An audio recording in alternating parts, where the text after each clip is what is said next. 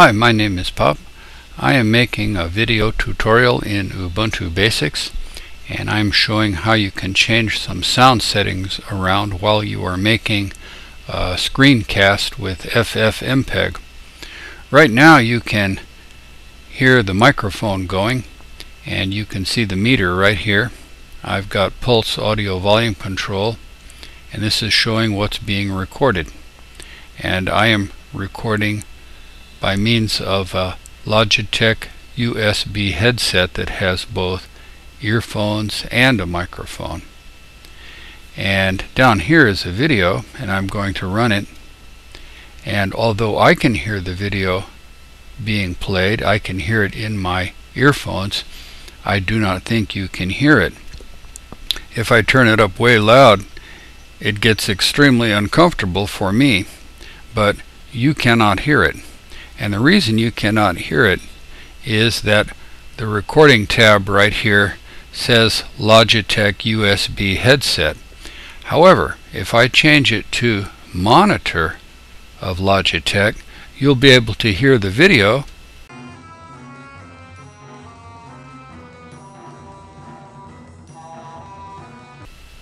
but when I do that you can't hear me. It's an either or kind of a switch. I'm now going to show how you can route both through the system, and it's very complicated, so bear with me.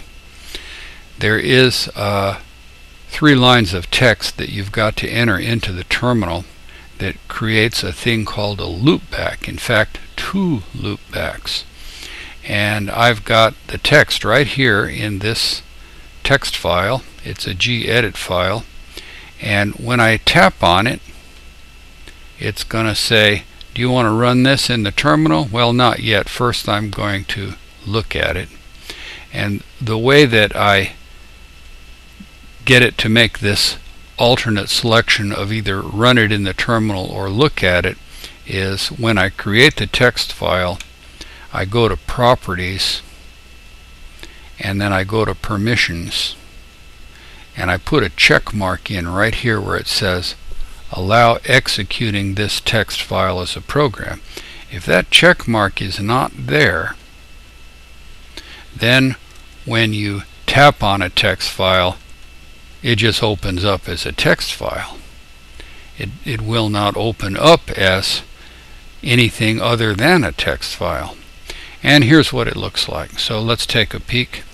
There are 3 lines of text: pulse audio command, load module, module null sync. And then the second and third lines are identical. You have to do it twice.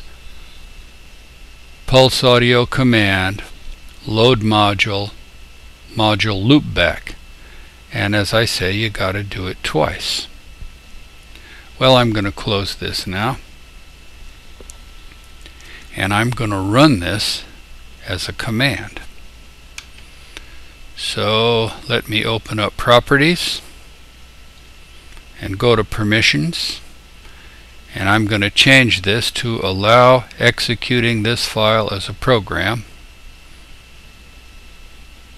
Close.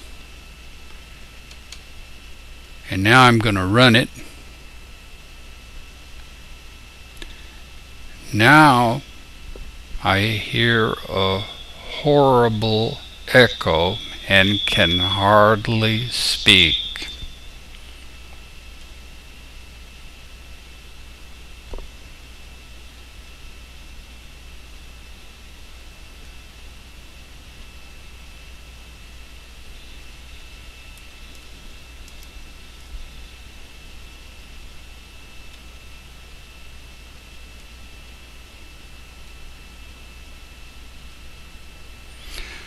Now I think it's working again. This is so extremely complicated though.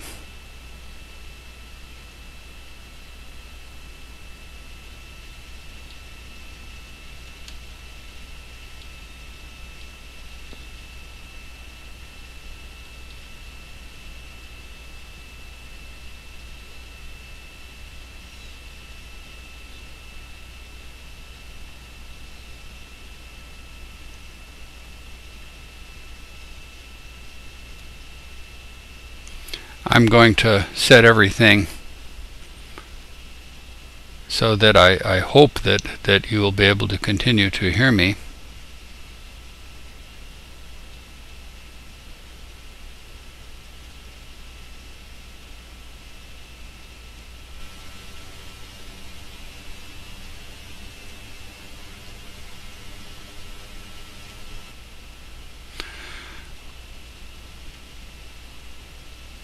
Well, I think this is correct, and I think this is correct.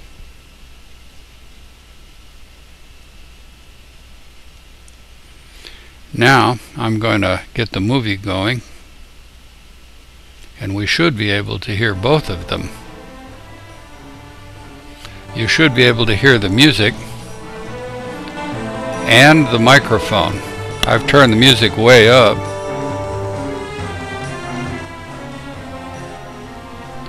If you use Control-H, Control-H gets rid of all this business on the bottom here of VLC. You can also change the sound without anything showing. On VLC, I'm holding down the Control key and going up arrow. There's another thing you can do with Control-H. On my laptop, I hold down the function key that comes with the laptop, you know, that special one, and I'm going plus on the 10 key and minus on the 10 key. Those are different sound settings, so you can do it both ways. Now I'm going to silence this movie temporarily, and I'm going to show how you can do this permanently. You now have everything the way you want it, but after you turn your computer off, it's back to the way it was. There is a way where you can add these lines in permanently, and every time your computer boots up, you've got this. And I'm going to open up this file again, and here I've got pulse audio command and then these 3 lines. Further down, I got rid of the term pulse audio command, and you're going to put these 3 lines into this file. It's in the etc file in pulse, and the name of the file is default.pa, and we can go look at it as a read only, and I'll show you that. You go to home. Oh, not home, sorry. You go to computer, and then etc, put in P for pulse,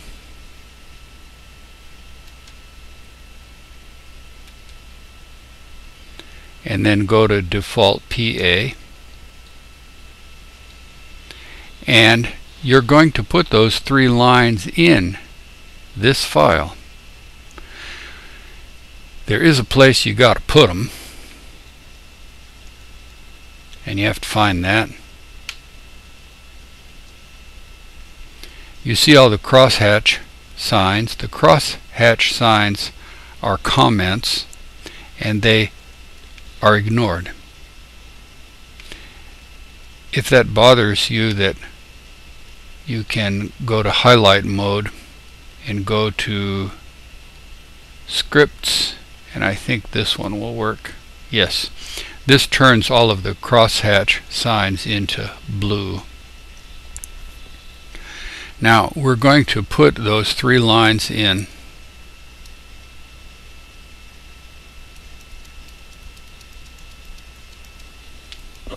And we're going to put them in right here. And it's really easy to do, except for one thing. It says here, read only. Okay, you can't put them in. So the way you have to open this up is to go to make a terminal, Control-Alt-T, and then go sudo gedit etc pulse default.pa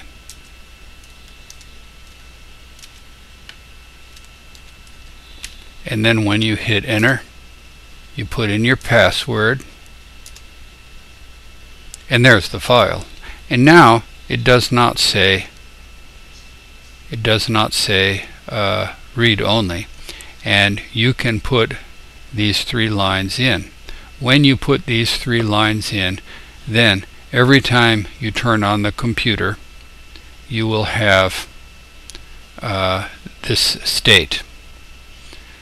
And I am going to shut this down, and I'm going to shut this down, and we're going to turn the movie back on. And my name is Pop, and I have a whole bunch of YouTube tutorials called Ubuntu Basics, and if this was helpful to you, I thank you very much. Away? Why is he away?